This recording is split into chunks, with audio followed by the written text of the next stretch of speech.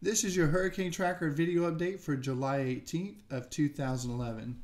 Well, we're tracking two storms this morning. We have Tropical Storm Bret here in the Atlantic east of Florida and newly formed Tropical Depression 4 south of Guatemala in the eastern Pacific Basin.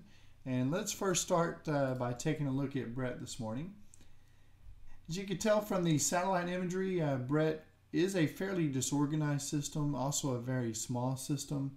And there's a lot of dry air on the northwest side of the storm, which is being drawn in by the circulation. And this dry air will hinder the organization and the peak intensity of Bret. Right now, the Hurricane Center is forecasting Bret to peak at 65 miles an hour.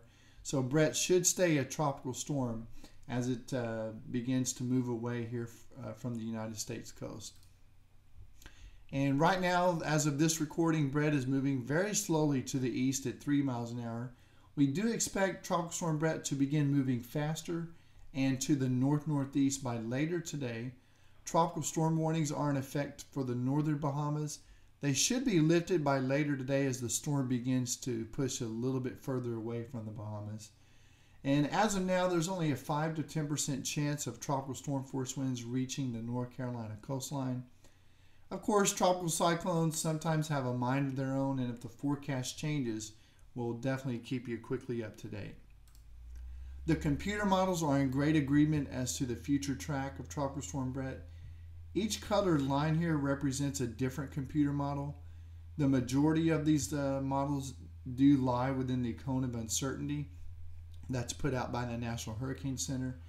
And the majority of them do show a general north-northeast to northeast movement away from the United States coastline.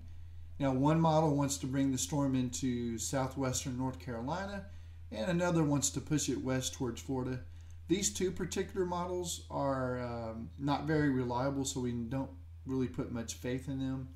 And so chances are very good that Bret will begin to move to the northeast later today, or definitely by tomorrow, and begin to push away from the United States. So what's keeping Bret away from the United States? Well, here's the setup, some basic Tropical Cyclone 101 per se. We have a massive ridge of high pressure over the central United States.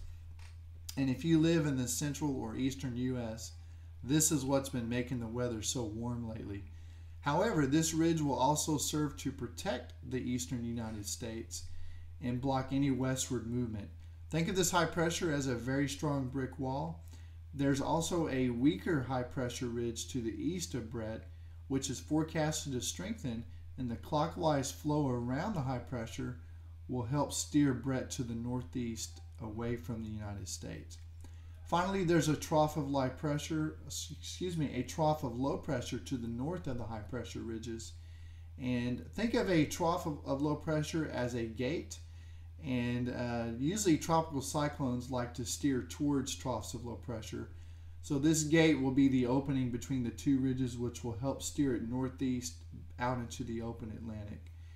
And finally today we have newly formed Tropical Depression 4 in the eastern Pacific Basin. Of course, it just developed, so it's still disorganized, but it is forecasted to strengthen into the fourth consecutive hurricane of the eastern Pacific season. Now, will the storm affect Mexico? Only time will tell, but right now the official forecast does keep future Tropical Storm Dora off of the Mexican coastline and generally move it west-northwest parallel to the coastline. The computer models are in good agreement for the first 3 or 4 days. After that, a couple of computer models want to bend it to the north towards the coast, while 4 others want to keep it on a general west-northwest track. But by Thursday, we could be looking at a Category 3 hurricane, a major hurricane, just a couple of 100 miles off of the coast.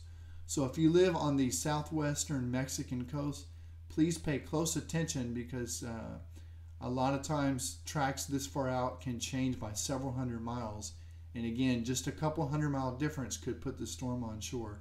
So if the track changes, definitely with this new tropical depression, or with Bret, we'll be back with another video update to keep you quickly updated.